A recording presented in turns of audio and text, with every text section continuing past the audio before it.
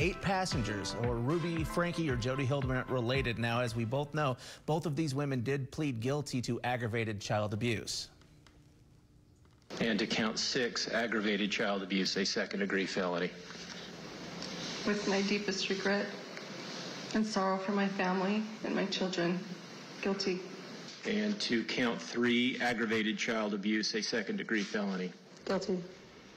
So a lot of people have been watching that, but of course you were actually there in that courtroom hearing Jodi Hildebrandt make that plea and covering it throughout the beginning part of this week. I know one thing that you've been diving into today I think is going to be a big interest to anyone that finds this story interesting, which is just how long are they going to be in prison? It really is not set in stone, but I mean, we both know both of these women are going to be serving prison time, but the big question, as you just mentioned, Jake, seriously, exactly how long is it going to be? A lot of people wondering what they're going to serve. Mostly it does depend on the Board of Pardons and Parole. They have the final say, but the Utah Sentencing Commission does have a mathematical system in place. They look at someone's previous criminal history. They determine the baseline amount, the minimum amount of time that somebody will have to serve. And one second-degree felony on its own is at least 18 months.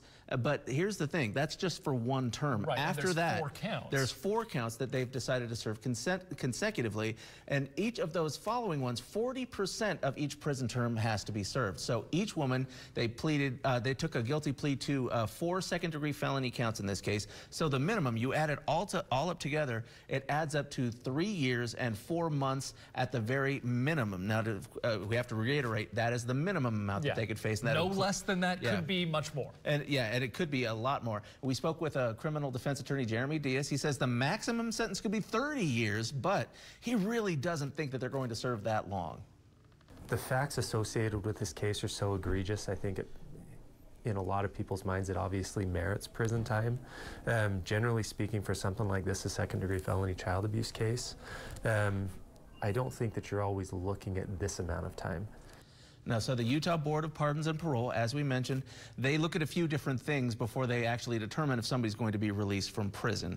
For example, they look at whether or not they can control their behavior, either in supervision or, just out on their own. They also have to make sure that they follow through all the training programs. They have to make sure that they have a plan to re-enter society. And so there's a lot of different factors. They never just trust their gut and think, okay, I think this person's ready to be released. So, and not just that, but the question is, what about the kids? Are they ever going to see their mom again? They don't have to.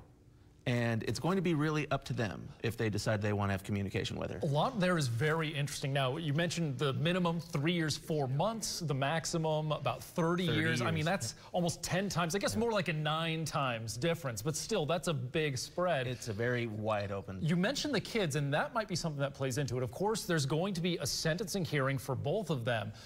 People can speak at the sentencing hearing. I'll be very curious to see if family members, if maybe any of the children speak at the hearing. They may not. They may very well not. But who knows if they do, how that could affect potential sentencing. And that was the other thing, too, that the Board of Pardons and Parole told us, is that the kids will be invited to give their input any way that they want. They will not be required, though, to testify or even add any input at all. So they just really don't want to re-victimize those kids again. Yeah, I think especially those who are minors right now, the victims of this specific case, I imagine there's a good chance that maybe no one would want that to have to go through that process. Nobody wanted them to testify, so it wouldn't surprise me if they don't want them to speak at the sentencing either.